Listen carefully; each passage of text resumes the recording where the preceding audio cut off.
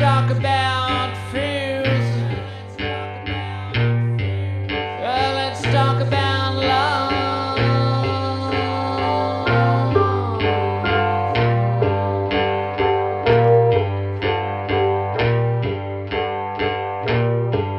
Yeah, I got fears,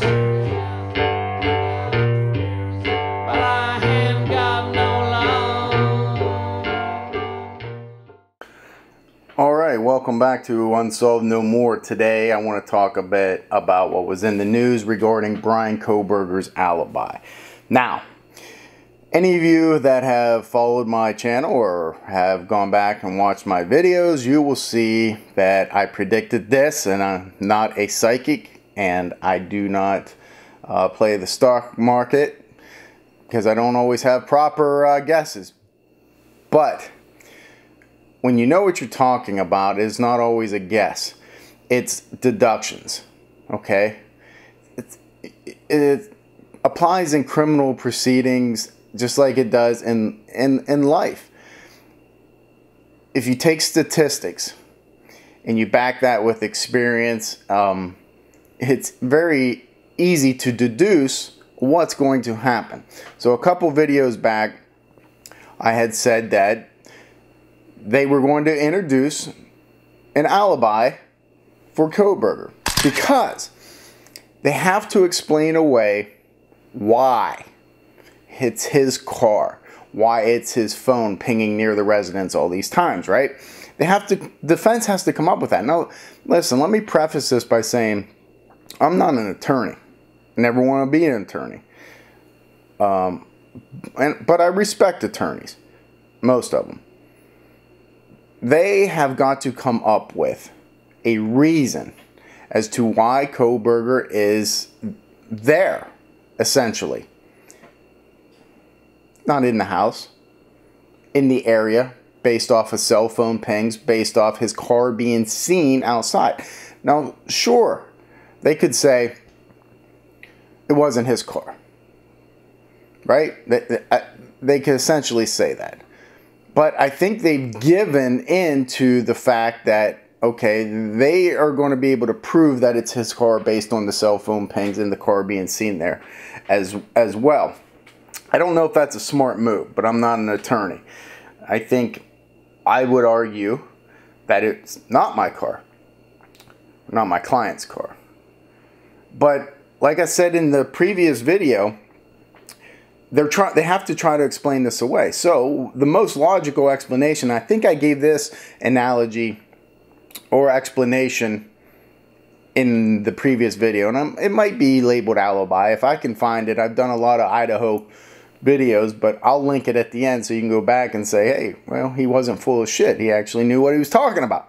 That's the whole goal, is to not be full of shit and be able to explain and talk intelligently about the topic at hand.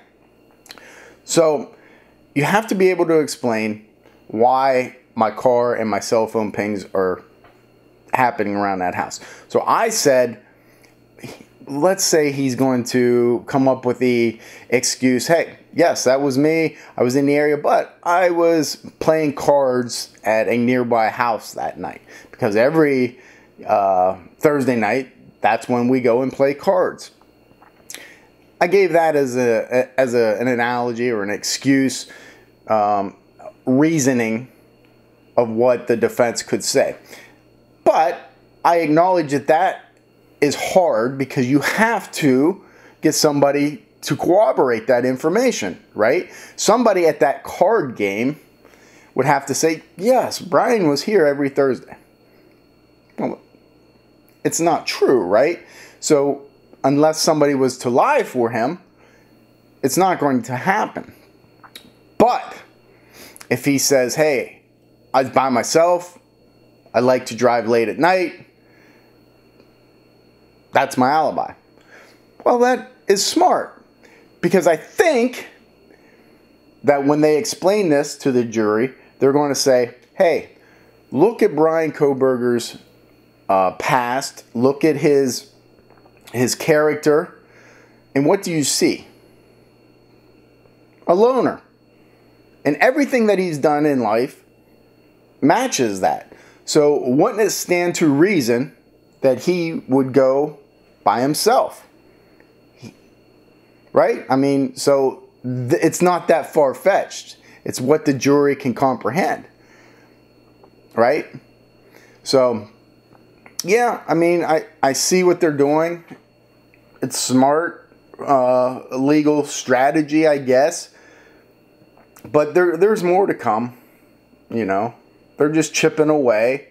And again, I'm not an attorney, and, you know, I like to stay in my lane, but I know a little bit about attorneys. I've dealt with them my whole 20-year career or whatever, and I've seen how they work, and I can take guesses, I guess, educated guesses at what they're going to do, like I did with this alibi defense. So when it came out and I read it today, I was not surprised. I was like, yeah, that's what I said he was going to do.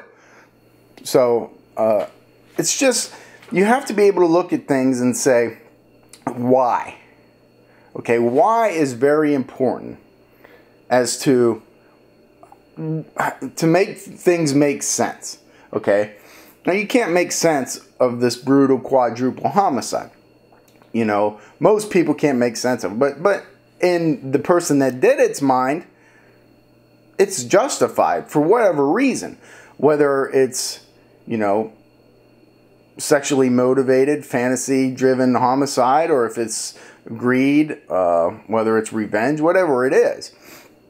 I've talked enough about what I believe it is, and I'm not going to get into that right now. But if you want to know, go back and look at the Idaho playlist and see for yourself. But it has to make sense to them, not anybody else. So then when there is an arrest, all that has to be conveyed now to the attorneys and the defense. And they have to now try to make sense of not whether your client's innocent or guilty, but how can we defend him to the best of our abilities. It's got to be almost like a moral dilemma inside a defense attorney. Now, I had a defense attorney one time that I couldn't stand. He had me on the stand for it. Couldn't stand, and he had me on the stand for a couple hours on a traffic stop of a star basketball player where I seized some marijuana and a couple guns. And when I got done, I won, of course. But when I got done, I realized he was the best defense attorney that I ever faced. He turned a mere traffic stop that obviously turned into a felony possession of weapons into an all-day trial where he just eviscerated me on the stand.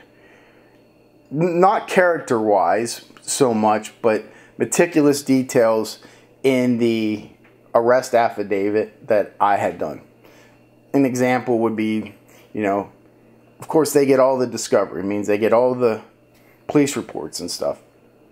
So in my police report, I wrote that I pulled him over because he had an expired registration sticker on his license plate.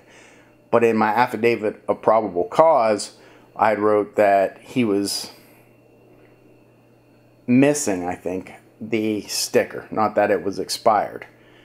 And he honed in on that. And the reason being is it was missing, but I radioed county. They don't know that the sticker isn't on there, right? So when you radio the police dispatch, they said it was expired.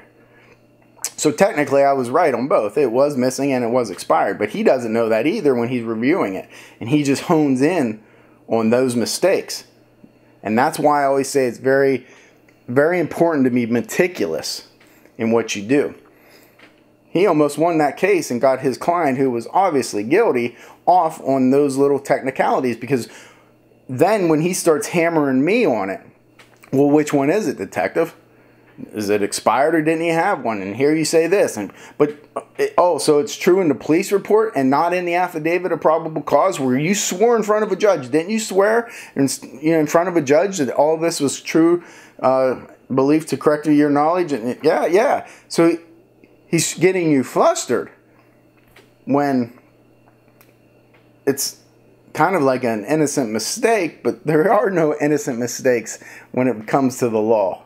You know what I mean? You have to be meticulous. So that defense attorney, who then when we went out for recess or break or whatever, and he told me, hey, don't take this personally, and I said, bullshit, I take it personally, and this and that, and I did not like him.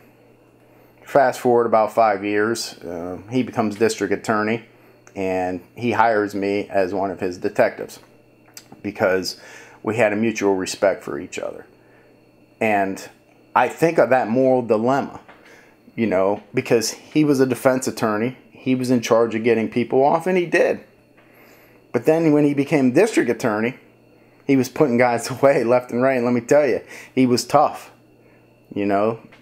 So I don't know what that's like. I'd like to talk to him a little bit more about that, I guess, to get his inside feelings. I'm sure I did at the time. I'd worked for him for, I think, 8 years. And he was the best boss that I ever had. And he was the best lawyer that I ever saw. And now he's a judge.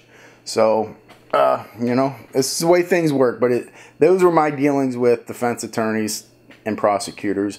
And be able, you know, when we would have a homicide case, I'd be sitting across the table from the district attorney, and we would be going over those meticulous facts. Because, hey, they're going to bring up this. How do we combat that? Okay? I learned that at least the good attorneys will never ask a question of somebody on the stand that they don't already know the answer that they're going to give. And based upon that answer, okay, if they say this, we're going to go this line of questioning. If they say this, we're going to go that. They're never caught off guard. At least good attorneys. Now, I know nothing about Kohberger's attorneys, but what they're doing so far that I've noticed, it's normal. It's standard procedure, and it's easy to figure out. Now, there are some cases that drop bombshells that you're just like, whoa, I didn't see that coming. Casey Anthony, when she went to trial, okay? And I believe it was the opening statement, Jose Baez, who, he's one of those attorneys that seem, at least from the outside, and what I've heard, sleazy. But I never want to make that assertion because I never met the person. And I reserve all judgment pretty much until I look a person in the eyes and shake their hand and get to know them a little bit. Then, you know, or if they've done something to me, okay, well then I know, you know, how I feel about you. But somebody that I've never met, never had any interaction with, I don't like to say that they're bad people. But I'll say from the outside, Jose Baez looked a little slimy. But he dropped the bombshell, right? Hey, Casey Anthony didn't kill a kid. Father found her drowned in the pool, and everyone, whoa, nobody expected that. So there are bombshells, and I guarantee the prosecution then was scrambling. Okay, how do we weren't expecting that answer, so how do we combat that? It's just a game, you know. I feel sometimes that that's all it is. The court system is just, no, it's not a joke. It's just, it gets away from the personal side of it, where it's just all business, backroom deals. You know, why does this guy plead out to 5 years for a homicide, and then this guy, he gets sentenced to death?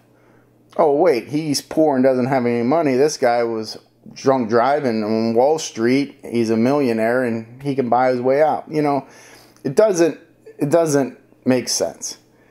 And it's the way the justice system is sometimes. You know, I speak of a guy that I know and I investigated. He murdered a 10-year-old girl, got sentenced to 10 to 20 years, did 10 years, and got out. And it was a strangulation, a cold-blooded murder of a child. He did 10 years. He got out and living his life. But yet, you know, you have somebody that got into a bar fight and was drunk, worked a good job, construction during the day, just went out to play at night. Some guy and him ripped off. He punches him. Guy goes down, hits his head, and dies. And he's in jail for, let's say, 20, 30 years. Maybe because, you know, there's enhancements. He had a gun on him. He didn't pull the gun, but he's a felon not to possess. Whatever it is. And then you look at those two cases side by side and say, hey, that's not justice. You know, it doesn't make sense. This guy wasn't out looking for trouble. He stopped to have a beer, got into a fight. Could have happened to me. You have this guy who intentionally strangled a 10-year-old child and left her in a cornfield, you know, and he does 10 years and he gets to walk away. It just ain't fair. So that's the court system. So expect to see a lot more from the Kohberger camp. The prosecution, I think, is going to continue to do what they're doing, which is stay tight-lipped, keep their evidence in-house as much as they can.